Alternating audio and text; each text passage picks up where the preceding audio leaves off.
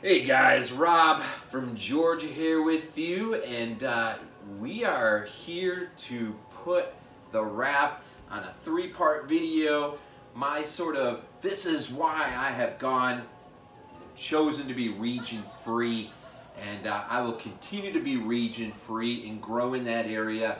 I have no interest to make the transition to 4K. I mean, I got a 4K TV, but I mean, if I invest money in another Blu-ray player, it'll be another region-free player. That's just where I'm at. But anyways, so region-free. I've said a lot already, just reasons why. But if you're coming into this video for the first time and you haven't seen part 1 and 2, really it's just the ability to reach out and shop wherever you want to shop around the world. I mean, you can't just get on and buy movies from Amazon UK or Amazon Italy or Amazon Germany. You can't do these things. Well, you could, but if you do and you get the movie, you ain't going to be able to play it in your player because everything's region locked, as they say. But if you have a region free player, which you can get on Amazon, regular US Amazon, there's some great Sony makes some great region free players, and which are, can play movies from anywhere around the world. And so it's great, it kind of revives that old sort of, I'm old enough to remember what it was like going into video shops and renting VHS tapes and be able to scan the shelves, and pretty soon the FYEs of our world, I mean, even the red boxes probably, eventually they may, I hope not. It seems weird to think that they'll dry up in light of the, vinyl coming back, and it just seems like physical media refuses to die. And so we gotta hang on to that. But anyway, so this video, I'm gonna go from number 10 down to number 1.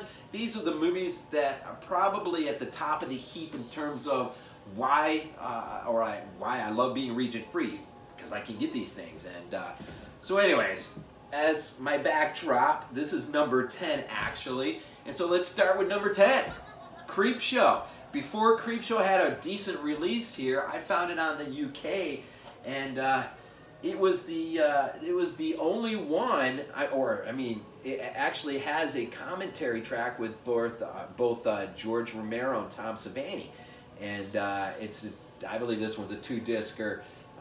One disc has a whole bunch of special features and stuff, and the first disc, of course, has the commentary track. But what a great set screen. I mean, the first time I put this thing in and saw this, I'm like, oh man, this is why I'm region free. It's awesome. It is awesome. So number 10, Creepshow. Yeah. Number 9 and 8 really go together, but it is probably early in my region free purchasing, maybe in the first order or two. I grabbed both of these from Arrow, and of course we're talking Demons 2 and Demons, and some Lamberto Bava, Dario Argento produced, and just awesome Italian horror. Maybe Italian horror at its best.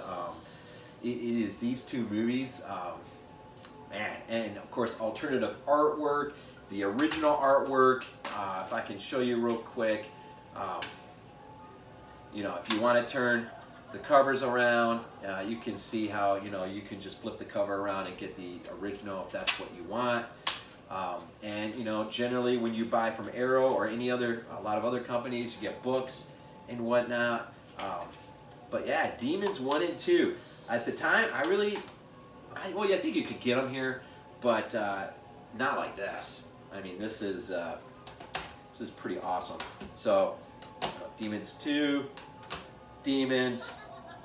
So that brings us down to number 7, and yeah, a nice Arrow copy of Zombie Flesh Eaters. Of course, we know it as just Zombie, right? Lucio Fulci's epic masterpiece of zombie horror. And love how it goes back to the voodoo roots. It's some old school stuff. There's the disc. Alternative artwork again on the inside. And this is just good stuff.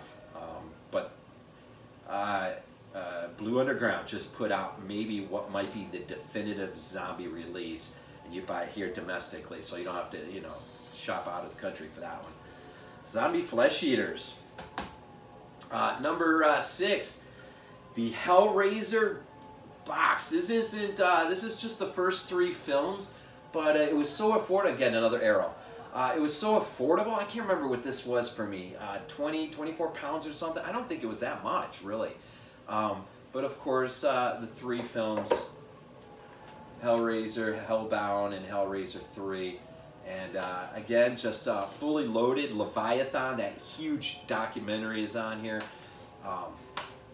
Among a whole lot of other things, commentary track. In fact, Clive Barker's commentary track on the first Hellraiser is just, it's freaking awesome. It's one of the better commentary tracks I've heard.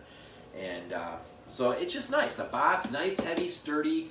I mean, nice. It's just nice. I mean, yeah. So the Hellraiser mini box, I guess, since it's not the entire franchise. First three films. Number 5 is really special. This one came right from Germany. You might be able to see it from your vantage point right now, but this release, there was no release at all in this country when I ordered this, and I found out about this because I was checking out one of Mooch's videos, one of his top 10 that he used to do back in the day, and somebody chimed in on something, and out of that conversation came, hey, did you know that Germany's putting out a extra release, Extra number 5 from Germany? And so I jumped on that thing, and really, it was not expensive at all. And I'll just open this real quick, just to kind of give you guys an idea. Disc 1, Disc 2, Disc 3, Disc 4, and the soundtrack to the film. So, and book in there. And yes, there's an English track. You can hear this thing in English. So, from Platinum Cult Edition, from Germany. Of course, everything on the back, everything's in German, of course, but I mean, there's an English track, and I've already watched it. But yeah, fully loaded, and it was not expensive at all. Not like you would think. So that brings us down into number 4. What an epic release this is. Lucio Fulci's Arrow release of City of the Living Dead. And man, this is an epic book in here. Of course, there's the, and I'm sure there's alternative artwork in there. More stuff inside. Man, this movie is part of his Gates of Hell trilogy, or as some call it, Fulci's Lovecraft trilogy. But this was, and I reviewed this this release, not the film per se, but the release on BodyBags during Theme Week. Or maybe it was, yeah, I think it was a Theme Week. But anyways, City of the Living Dead, number 4, Lucio Fulci. What an epic release that was. Now, man, Amazon UK, Arrow put out back. You imagine there was a day when you couldn't find Phantasm at all. I mean, I found a VHS copy from a Goodwill, and that was what I kind of lived on for a bit. But then Arrow came out with what I think, I mean, is the definitive box of the entire franchise, including Ravager, the last film, the only one not directed by Don Coscarelli. And I'm not gonna, well, I'll open it up enough just to let you get it. There's a book in there, the ball in there, all the movies are in there, tons of documentaries, commentaries. Of course, you know, you can put the ball together and everything, but I apologize for not setting up a more fancier display, but this, man, and I think you can still possibly get this on Amazon UK. I think, unlike the Wellgo USA that put out the box for the American release, I'm pretty sure that's out of print. That went out of print fast. But the Arrow box is still hanging around, I'm pretty sure. At least last time I checked. Let's see, and that franchise, of course, spans from 1979 to 2016. And what an awesome release. Okay, number 2. One of the main reasons why I got into this thing called Region Free, and it was a film that had no U.S. release at the time, but 88 Films had put it out, and it is, of course, Joe D'Amato's Anthropophagus. And this was one of those movies that I rented as a kid on VHS from the video stores, and it's just always in the back of my mind, and I always wondered, will I ever own a copy of this movie? And well, when I saw it, 88 had put it out, this was like the trigger moment for me to just go ahead and go region free and get this thing. Now, I think I may be wrong, but you know, I think Snaps maybe, or maybe it's someone else, actually has put out Anthropophagus domestically here, so you don't need to be region free to actually get a good, decent copy of it now. But at the time I got it, Arrow was where to get it, and you had to be region free. And I actually reviewed this on BodyBags as well. Epic. Number one reason, or the number one reason I am region free, and the film that takes my number 1 spot for a reason. The film itself may not do much for you, although it ought to.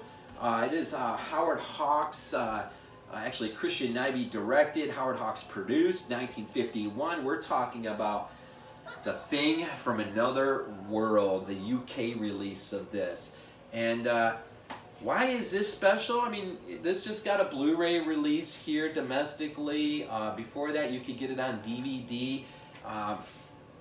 I mean, what's special about this? I'll give you one reason why this is special, and better actually than the Blu-ray release that just came out. Although I got the Blu-ray release,